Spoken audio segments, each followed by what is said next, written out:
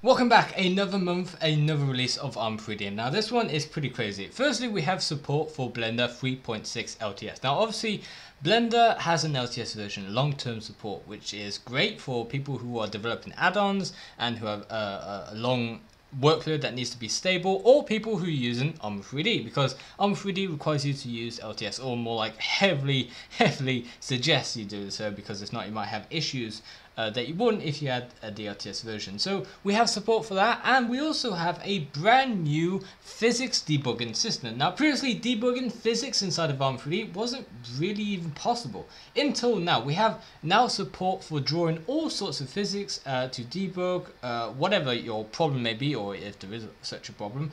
You can see what's going on behind the scenes in your physics directly by activating the different options that you want to look for example contact points or constraints, or looking at the collision meshes in wireframe view of your physics objects in your scenes. All really cool, all great to debug and figure out what's going on with the physics in your project.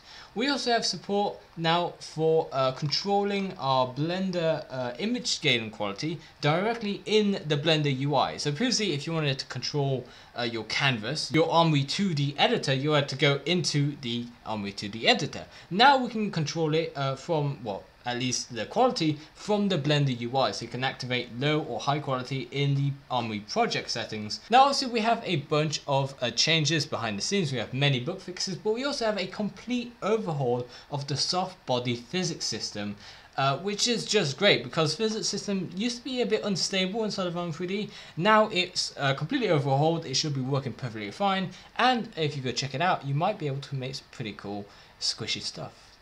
We also have an update to the set visibility node with a recursive option that allows you to make any object that's parented to your main object invisible as well. Thanks so much for watching. I'll see you next month for next month's release notes video. See you then.